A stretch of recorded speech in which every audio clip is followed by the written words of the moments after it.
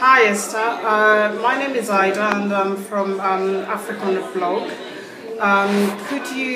Would you kindly introduce yourself to our readers? I'm Esther Madudu.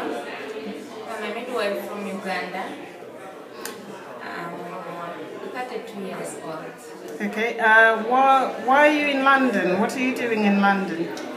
Yeah, I've come to London to work together with AMREF, UK, to create awareness on the international campaign called Stand Up for African Mothers, which AMREF is fronting, and I am representing African midwives for the Nobel Peace Prize 2015. Okay, could you tell us about your work with AMREF? I am a government employee, and of course AMREF is partnering with the governments in many countries. So AMREF trained me, orientation trainings, face-to-face trainings, and they supervised me, and finally AMREF came up with a decision of nominating me because I have practiced for long in the communities, working along in the rural areas for quite 8 years now.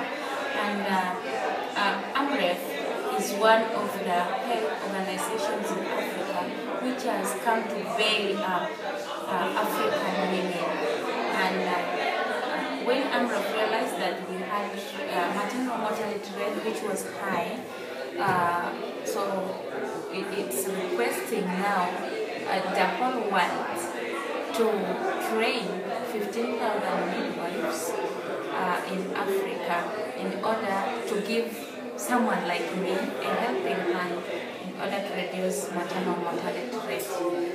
And AMREF has so far got about 80 midwives on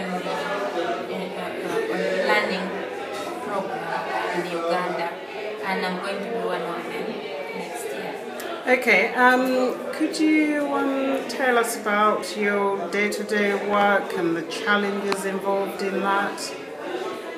Yeah, my day-to-day work, I wake up very early, actually by around 5:30. I'm out making my breakfast, preparing my house, and going to the wards because I find out myself that I worked for 24 hours without resting because we are only 2 midwives in the health center, and we have I go to the wards, see the mothers, conduct deliveries, go to antenatal clinic, go for immunizations, go for treatment of mothers who are HIV positive. You can have to go to family planning because we don't integrate, we don't actually specialize. We do general duties on maternal child health departments.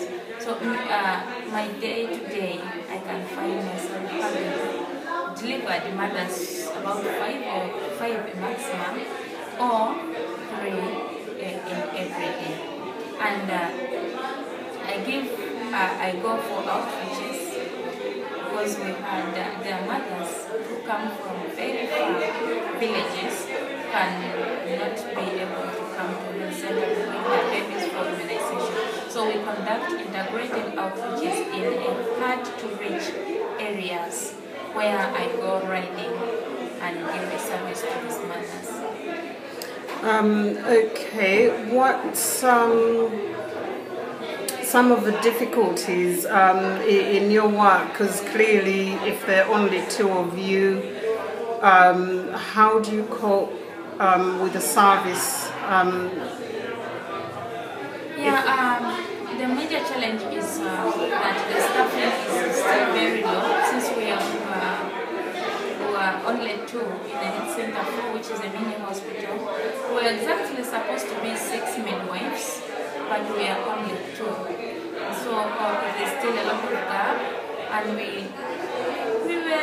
cannot able to give adequate service to all mothers, but we try our level best, and we lack equipment because sometimes we improvise instead of giving having light, electricity, we improvise mobile phone torches, which we can use there to give direct light.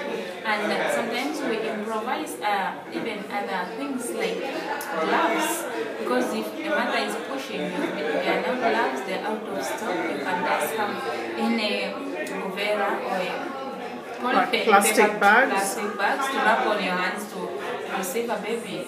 Wow. If you have that baby dead, they might fall down, and so you wrap up your hands and help the mother. And these mothers need resuscitation, these mothers need drugs, these mothers need so many things. So we really need, we have a lot of challenges, and our hospital needs more doctors, more nurses, and midwives to be there and to give adequate service. Okay. As you've had here in the UK, the Duchess of Cambridge is expecting a baby and is currently in hospital due to sickness related to her pregnancy. How usual is this in terms of sort of your client group, and how do you address morning sickness amongst your client group? Yeah, in my country, basically on my training, hyperemesis gravidarum, I'm sure that is the condition which she's in.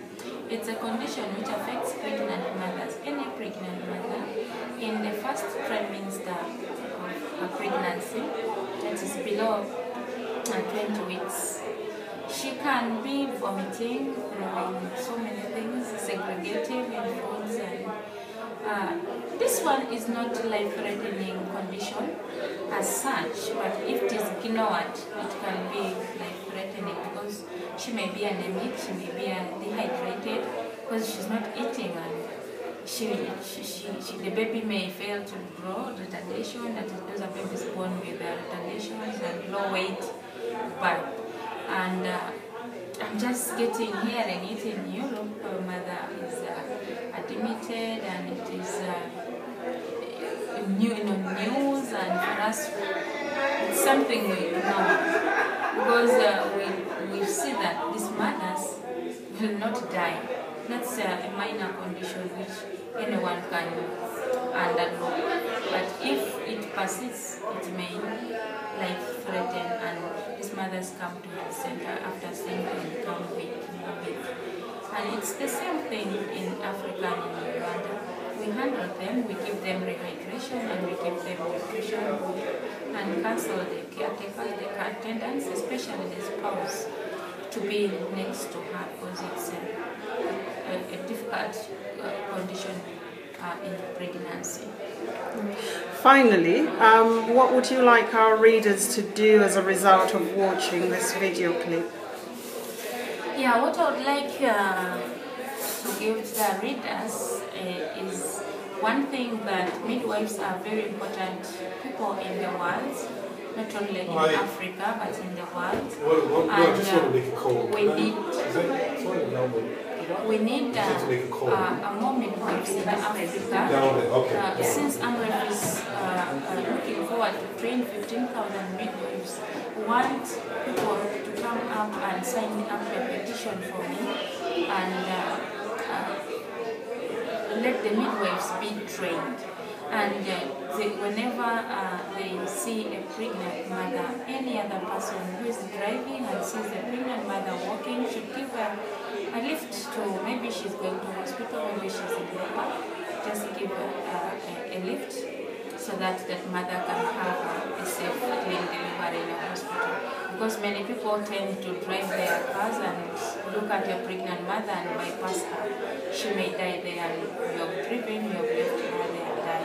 So I want to give to the readers that actually I want pass to the whole world that we need well-equipped health centers, because we have health centers, but we need them to be well-equipped so that the few passionate health workers, midwives who are working there, can have access and can give adequate support to these mothers, and we need actually medical personnel generally to be in the system, and we are calling upon the governments to make sure our roads are good so that these mothers can be brought to the health center easily.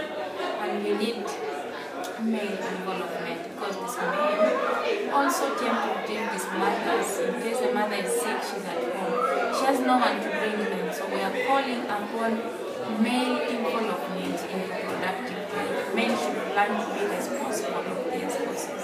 That's what I really want to tell the leaders. Thank you very much for talking to us. Thank you.